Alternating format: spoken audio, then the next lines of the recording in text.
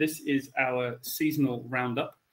So we're going to be going through the latest release of Vevox. So this release came out about 3 or 4 weeks ago. So some of you may have already had a chance to play with some of these new features. And what we're going to do is talk through a little recap of what we did before, some other stuff, but we're going to go through the agenda in a moment anyway. So just a quick note on who we are. So I'm Lewis, one of the senior CSMs here at Vevox. So that's me on the left. And then I'm joined by my colleague Kyle. I think, is this your first webinar, Kyle? This is my first, seasonal roundup. First one of these. So a bit of a newbie to this, but hopefully it all goes okay. I'm one of the technical support team members, and essentially I deal with a lot of integrations and stuff like that. So any support requests you guys send in, I might be at the other end, depending who you get. Excellent. So just going over the agenda for the day. So we're going to go over the previous release, so all the things that came out, like Noah said, 3 or 4 weeks ago, and then a in-depth look at the new update, so the one that's coming. Then we're going to have a sneak peek at the roadmap, so things to come in the future. And then a Q&A at the end. So any questions you have, guys, make sure you'll scan that QR code and sending them in. So March 2024 release. So the recap, speed scoring. So this is these are our headline features. So we've got speed scoring. So fastest finger first. So an example of this would be if you've had a tie for first place at the top of the leaderboard, and you want to find out who that winner was. You've got the speed scoring option there to hopefully figure out who that winner was. So that the person who answered the fastest would then be the winner of that leaderboard. And then you've got the previous question library. So this is a personal thing for each individual in the Vevox account. Any polls that you've made will be put into this previous question library. So if you went into another session, for example, and you wanted to use a poll that you made in a separate one, then you could just immediately click on it, click previous questions, and then insert it quite quickly without having to faff around making it again. Dark theme is, as it says, we've got the light theme by default on Vevox. Clicking dark theme just makes everything the dark color palette rather than the light one. And then images in polls now pull through to PowerPoint. So any polls that you've made in the dashboard and you've added an image to, if you insert those into your PowerPoint deck, it will also bring the image through with it as well. That was quite a big one, if I remember. Like there was a lot of people wondering why the image in the dashboard wasn't being pulled into PowerPoint. Yeah, it saves people having to faff around adding images and really moving handy. the polls a bit. And can be a bit of a pain, but that's all good now. And we've got a few key changes and improvements. So this is things like making sure that when you add a poll into your PowerPoint, it all looks good and all the formatting's correct. And descriptions to polls we've now got. So when you click on your choice of the 8 polls, it will now have a little description of what one is what. And then a few other little things like reordering multi-choice questions and stuff like that. Nice. And that takes us neatly on to the latest release that came out a few weeks ago, and that's the reason we're here today. I'll talk through what these features are and what's coming, and then we'll go through them in a bit more detail and explain how to do some of these things as well. But we'll start with the headline features. So the key things here are the new and improved question type. It's kind of a new question, kind of just an improvement on the old question, but it's sort of taken the place of the star rating question. So previously we had the 5-star rating question. That's where you would essentially just choose an item to rate, like the food at the venue, that kind of thing, and just rate it out of 5 stars. Now we've turned it into what's called a Likert style question, which is probably something you're very familiar with in employee feedback surveys and the annual HR survey that you might get from your organization, where there's lots of different items, and then it just says strongly disagree to strongly agree. And you just go through and you use that scale for every single item on that list. So that's now available in the dashboard. Images as choices in multi-choice questions is quite a cool one. Huge one. So previously, you could do something a bit like this in the old PowerPoint add-in. And there's a few videos that I've created floating around where you can change the options on the screen in PowerPoint for images. That's now been pulled through into the dashboard. So when you run a poll in the dashboard or in the PowerPoint add-in, you can add the images as choices. So all 3 images or all 4 or 5, however many you add, appear, and you can make them bigger on your device, make them smaller, and on the screen as well. So it makes picture polling much more possible. All of this functionality has been pulled through into the Teams app and the PowerPoint app. But crucially, with the Teams add-in, you can now create your polls in the Teams add-in. So rather than just adding Vevox to your Teams session and essentially becoming a participant in your own Vevox session, you can now log into your dashboard, launch polls from the add-in, create polls from the add-in, and basically control your whole Vevox session from within Teams without having to leave and go anywhere else. And also means that you can create your polls on the fly. So if you're running a session and you suddenly think, oh, do you know what? I need to get a sense of how people feel, and rather than getting people to raise hands and things, I can just create a quick poll in Vevox. What do you think? Bosh, off we go. The same thing is now available in the PowerPoint add-in, where you can't necessarily do it on the fly during your session, but in the process of building your slide deck, rather than having to go to Vevox on the dashboard, build your polls, go back to PowerPoint, and then import them all, you can kind of create them and import them as you build your slides, which is a much more sort of natural way to build your slide deck. There's some small features coming as well, like additional features, things like running multiple surveys at once, multiple quizzes, which is quite a big deal. And we have tested this. You can have up to, well, we've tested up to 50. Matt's pretty confident that he doesn't think there is a limit, but I can't imagine why he did any more than 50 surveys at one time in one session. You can shuffle the survey questions for participants. So in a quizzing situation, it means that you can't cheat and look over the shoulder of your colleague. Creating your own image library, so similar to the question library, you can have your own images. And there's a couple of key changes like copying the QR code and having specific settings for polls. So it means each poll has a different setting. So how do we create the poll within our Teams session? So this GIF that's on the screen here, I can't show you live in a Teams environment. But we've got the Vevox session being added to Teams. Now you can see that it's asking me to log in. When I log in, it then pulls up the little login box, which is on my other screen. I've dragged across, pop in my details, and I access my account as if I'm logging into the dashboard online. Once I'm in, I've got a few extra steps that not everybody would have to do because I've got multiple different accounts here at Vevox. It then asks me to select which session I want to use. So I select the session that I've created for this Teams meeting, and then I've got all my polls already created on the side, and then I can create a new one. So hit create new, select the kind of poll I want, and the functionality is exactly the same as building it in the dashboard. I can add my choices, I could add images, I can use custom poll settings, and I can add in timers or do real-time responses and change the timer. But as soon as I'm happy and I've created it, I can then press create. It's at the bottom of my list, and I can just open the poll in that team session there and then. And then Kyle, who was helping me record the GIF, then responds to the poll, the result comes in, and then I can close the poll. So it's very easy, very simple. And if you're used to using Vevox in the dashboard, it's exactly the same process. And then it's very similar again for using the Teams add-in. So with Teams, if you haven't got the Teams add-in installed already, with PowerPoint, yeah, thank you, Carl. Click on the add-ins button and then search for Vevox and install it. And then it appears in your ribbon at the top and it says insert poll. You click insert poll and you have to do the login process as you saw when I was logging into Teams, but then you have exactly the same functionality where you can see your list of polls in your session or your list of sessions, select the session you want to join, and then add in your poll there as well. So the process is exactly the same, and you can just do it all as you build the rest of your slides. So that leads us on to the next section, which is that promised quiz. So let's jump back across to present view. Let's show the Q&A, see if we have any questions in before we jump into the quiz. I love poll creation in Teams and PowerPoint. The Teams add-in for Vevox doesn't work with Teams town halls or Teams live event at the moment. It's not our choice. It's just based on how Microsoft want to run those kind of platforms. As soon as it's available, then we'll develop the tool to make sure it works in there as well. So, Rahul, can multiple sessions easy with polls be run at the same time?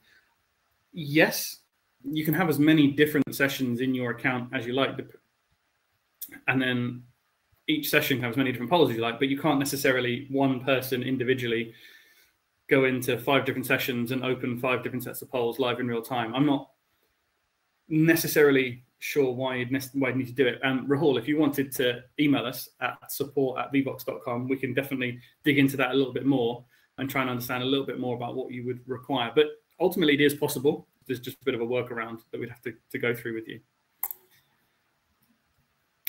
Cool. So let's just jump on with the quiz. So over to you, Kyle. Excellent. So as you can see, the countdown time has started and we are close the poll. So let's see what the correct answer was. Excellent stuff. Looks like most people got it right. That's correct. Yeah, rating scale is the name of the new question type coming in now. Released 3 weeks ago, should I say. Yeah, it's all come so quickly. Well, it's Kate B. Get it in 3.7 seconds. Yes, well done.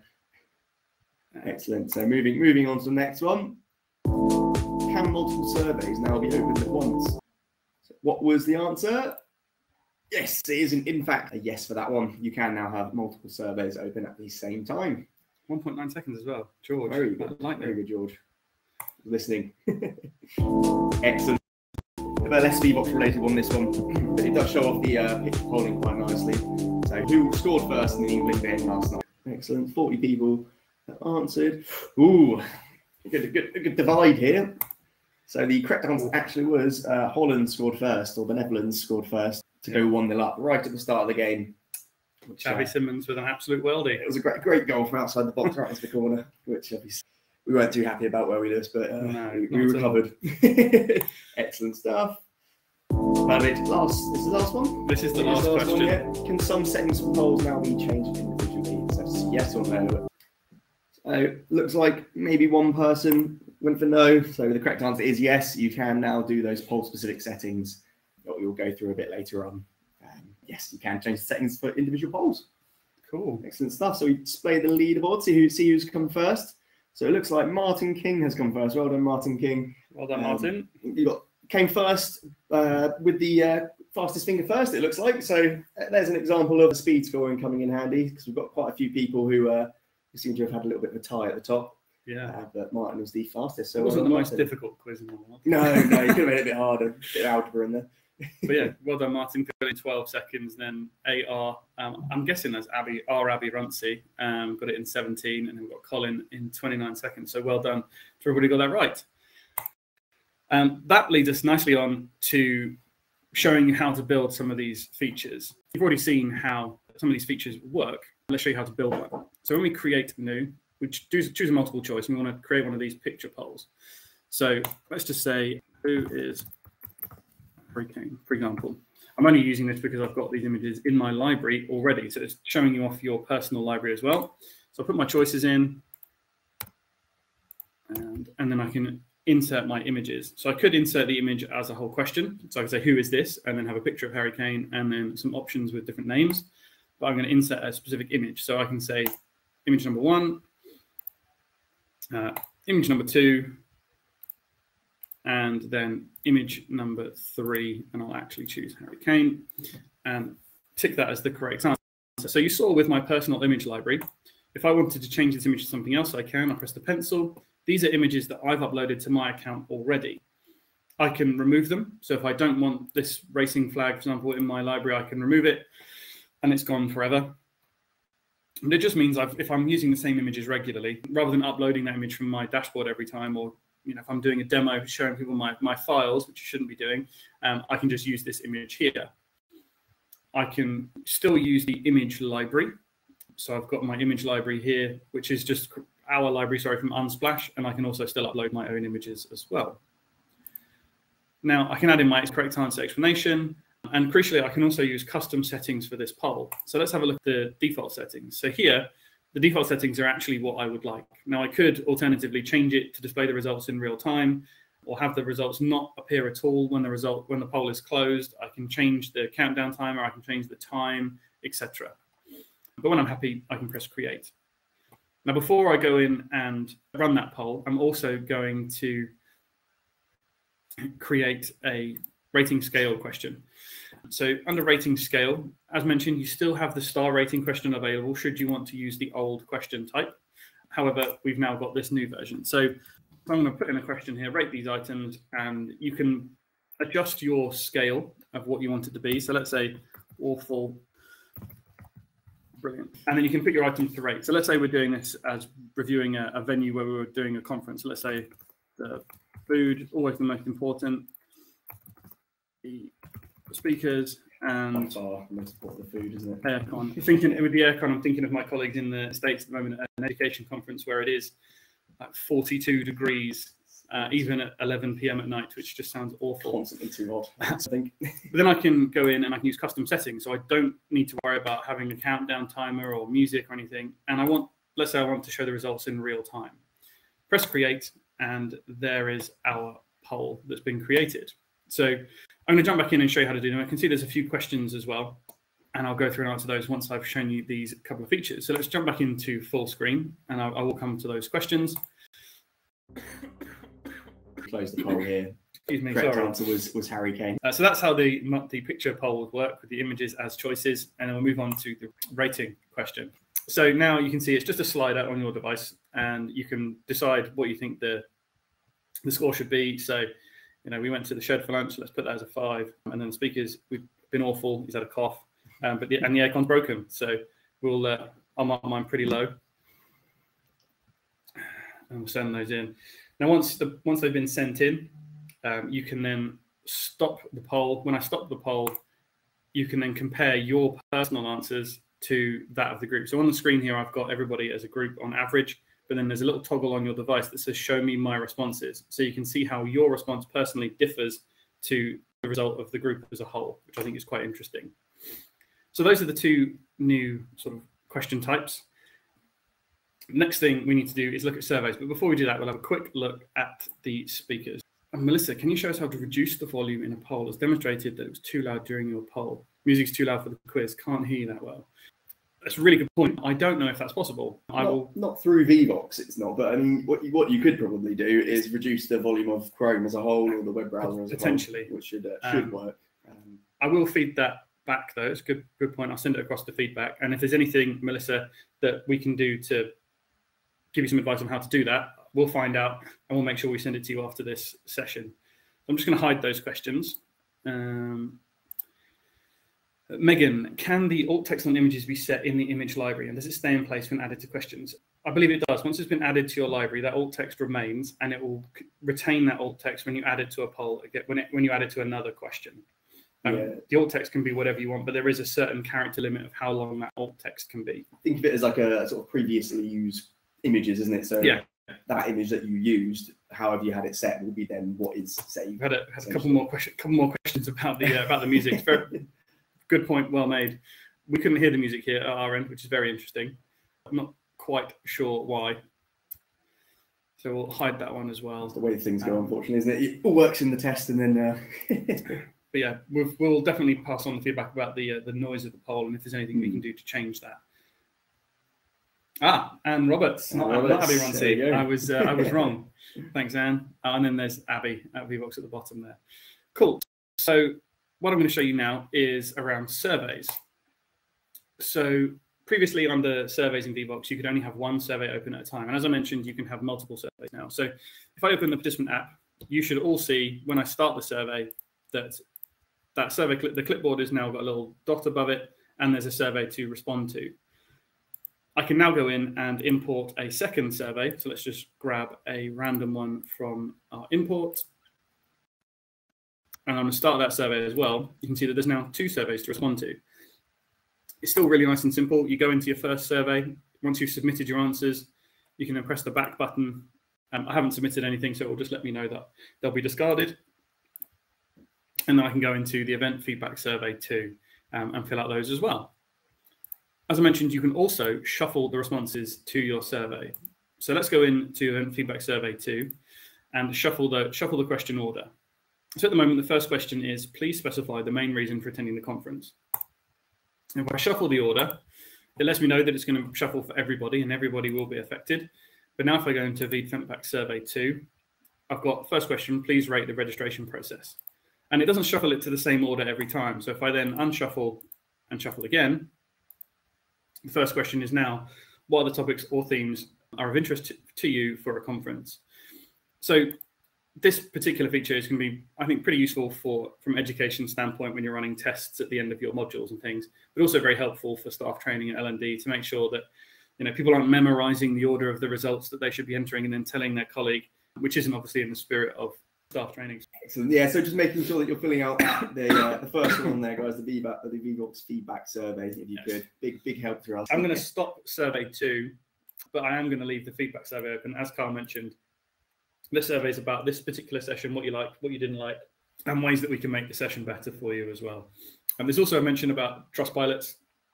We do rely on our reviews quite heavily here at Vevox. It would be amazing if you could leave us a little review. So if you are interested and willing, please do pop your email in and we'll send you a specific link.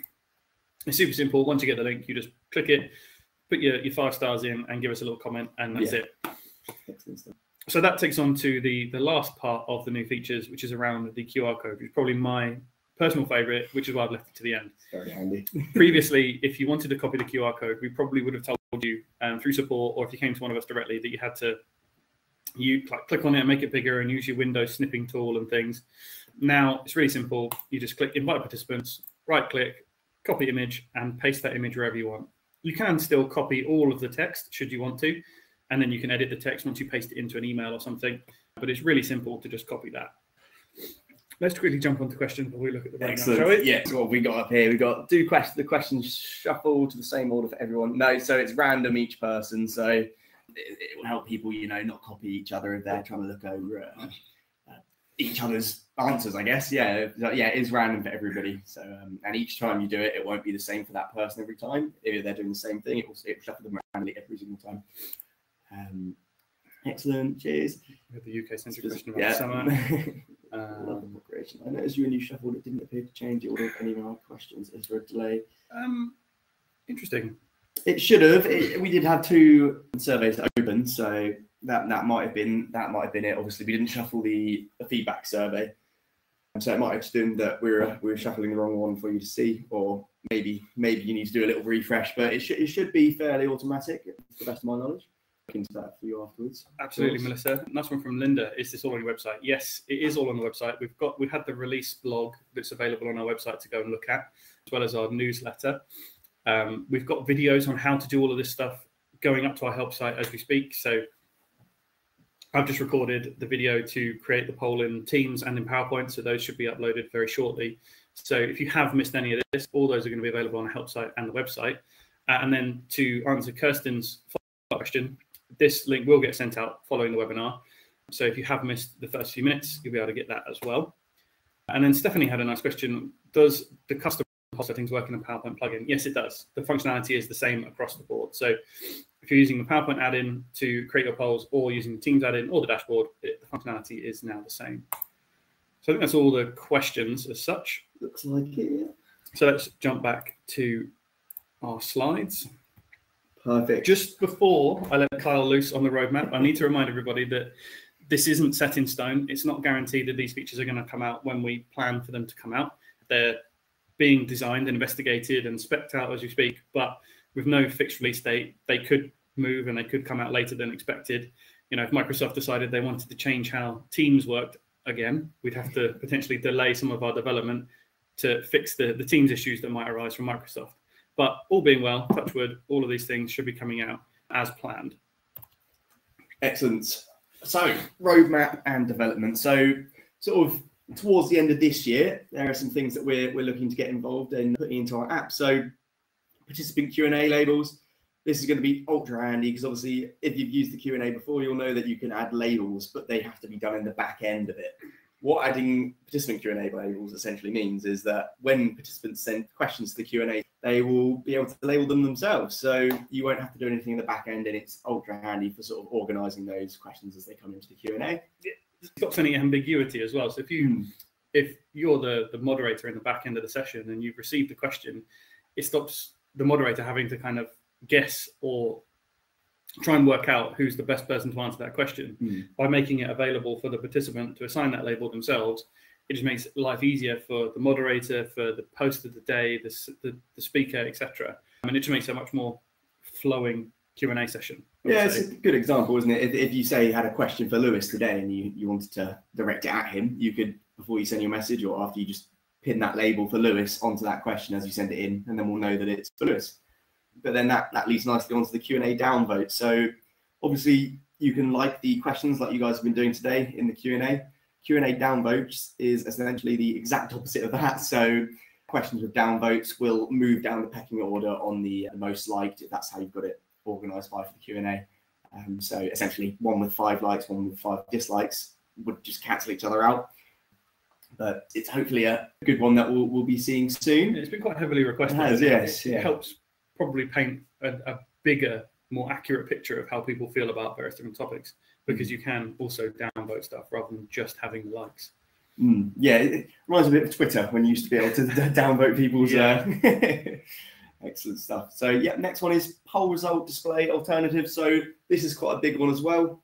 we want to be able to in the future, hopefully with the next few updates, have rather than just the graphs, the bar graphs that we have now, adding pie charts and number clouds and, you know, different types of charts that you guys will be able to pick from.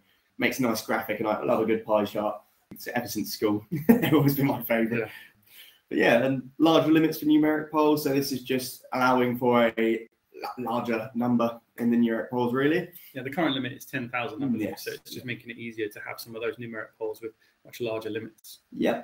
So before and after poll comparisons. So if you had a word cloud at the start and you wanted to compare it to, you know, a word cloud at the end, say you had a session, you were asking how confident people are on a topic at the start, and, you know, they're not very confident. At the end, you do another word cloud after you've done your session. How confident are you now? People are, you know, raving about it. They know how to do it now. You can compare those two and sort of just say, look how confident you are now that you've learned about it.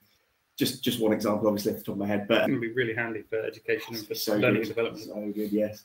And then demographic comparison, so segmentation, analysing two polls against each other is a bit like what we used to have in the PowerPoint, wasn't it? But it's sort of, yeah. You'll be able to, you know, split your audience and see how Group A vote versus Group B, or different regions in the country and things like that, and get, but again, a better understanding of what's happening in your audience. Perfect. So then, yeah, moving on to sort of next year, some sort of loose examples of what we're going to be adding, hopefully. A mix and match, so linking two different things together, so like dog with bone, and then, you know, you might have fish up here and cat down here, and linking those two together. That's the best example I can think of off the top of my head. But yeah. And then some more attendance on participation tracking improvements as well. Yeah, so that's it for the roadmap. Please don't forget, we have that survey live in the dashboard and in the app. Please do go and respond to it. It's how we can make these sessions better. We can improve how we deliver the content and all that kind of stuff. So please do go and fill that out. It really helps us out. Just before we jump into questions, and if there's any more on the board, just as a reminder, please do check out our YouTube channel. If you're not already subscribed, please do subscribe to that. Likewise with LinkedIn, it's where you'll see all of our posts about new things that are happening within Vevox. And go and have a look at our new social media channels, so like TikTok, and I think we've got an Instagram channel as well. You'll see Kyle featured heavily on the TikTok when he's gone out into the wild and interviewed students and lecturers to see what they think about Vevox. So do check out those channels and keep abreast of everything that's going on with Vevox. So let's jump into questions. Can you toggle the dislike button on and off? I don't know. It's still being scoped out. If you think that would be necessary, I think it'd be a cool idea. That's great. We can feed that back. It's still being built. I've seen a couple of little examples of what it might look like. So, you know, we can definitely feed that back to the team if you think that would be a good idea. Mix and match questions would be good for Duolingo style vocabulary test. Yeah, that's quite a good example and a use case. Yeah. I like that. Are you able to set a timer for surveys that function as a test when it can't be done live? I don't think so as it stands. I don't think that is possible. Again, if you think that might be really useful, Stephanie, we can send it across to feedback for you. So I see some good use cases. You have a test and you only want to give them 10 minutes to do it. We can send it to feedback, and the more that we get these kind of bits of feedback and the more we get requests for the same sort of thing, we can then kind of bump that up the order of development essentially. So everything that happens in Vevox is all user-led development. So if it's things that you need and you want, let us know and we can add that to the huge, enormous list of things that we want to develop. The roadmap isn't posted online purely because it's not necessarily set in stone. These are just rough plans and things that we've got in the works. So we thought we'd share a little bit of what's coming on this call, but it's not posted online. I mean, it will be on this webinar that goes onto our YouTube channel, but we won't necessarily see it online itself. So we're looking for options for external people to take tests before hire and can't access our internal system. I'm assuming that's a follow-up to setting that set timer. Okay. Thanks, Stephanie. I'll hide that for now, but it's good to have it in the data report as well. Is there a forum for suggesting future development? Trish, the best thing to do is email support@vevox.com or email your customer success representative. So that would be myself or the other Lewis or Charlie or Fraser if you're in education, or Brogan. Email one of them. They'll be able to gather all that information and pass it directly across to the product team via the internal feedback channels that we have. So yeah, contact one of your CS team. That'd be the best option. How to enlarge to useful size? Can it be oriented horizontally?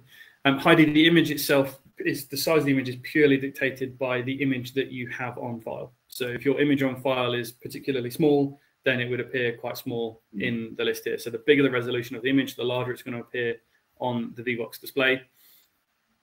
Likewise, if your image is a horizontal image, it will remain a horizontal image. If your image is a portrait image, it will remain a portrait image. Yeah, so I think change it before you save it to your computer. Or, yes. You know, and then upload it horizontal rather than landscape. Edit just using the Microsoft Photo Editor tool first, and then it would work in the dashboard. Emily, can you link directly to a survey? Yes, you can. I forgot to show this actually. So we have this option here. So let's say we want to get people to go into this feedback survey. Like previously, you'd have to direct somebody to go to Vevox and then click on the survey tab, or even maybe copy this link and send it to them directly, where it says the session ID and then -survey. Now, if you want to send somebody to a specific survey, you can click on the 3-dot icon and click copy direct app link. That then creates a link which takes them directly into that survey. It bypasses the little list of surveys. So if you had multiple surveys in there, it would bypass the list and take them directly into the survey you want them to fill out.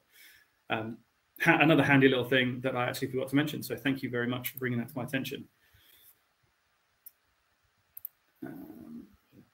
Emily, amazing. Thank you. Let's hide that one as well. Another question from Heidi. Orientation meanings portrait. Spread portrait images of more horizontally across the screen. Yeah, Heidi, you would need to take that image, as Carl mentioned, that's on your machine.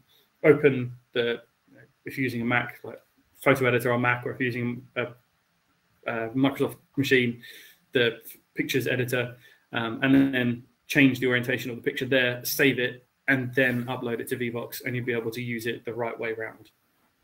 I hope that answers that question.